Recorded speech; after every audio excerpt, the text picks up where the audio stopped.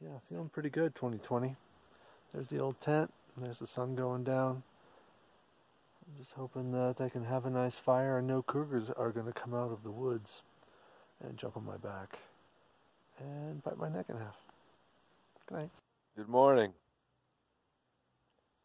This spot does have several advantages, however. You'll see. Keep your eyes peeled on the horizon. This Mount Hood, right there.